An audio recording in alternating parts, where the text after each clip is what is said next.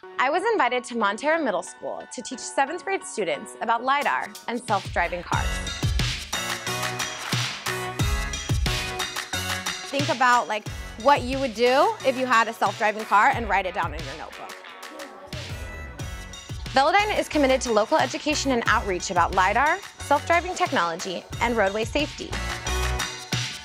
Can you turn to your partner and just say whatever you wrote down, please? We know that STEM, science, technology, engineering, and mathematics is an essential component for education so that students are able to think creatively, collaboratively, and critically to be prepared for jobs of the future. Career Day is an important thing for us students because we learn about what careers we can have later in our life and how to apply our learning in school to our future careers and interests. We're really proud to be hosting Career Day because it provides a fantastic opportunity for students to see the diversity of careers that they could possibly do in the future and to really inspire them to learn more. Okay, raise your hand if you've ever heard of Lidar before. You've heard of Lidar? You've heard a little bit?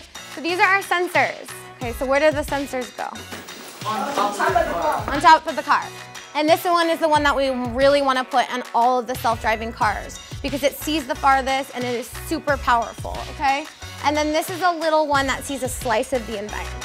We want a generation that is engaged in new technology and is able to solve problems in innovative ways to create a better world. We are really, really proud to be here, and we're excited to showcase what we're doing with schools and with you.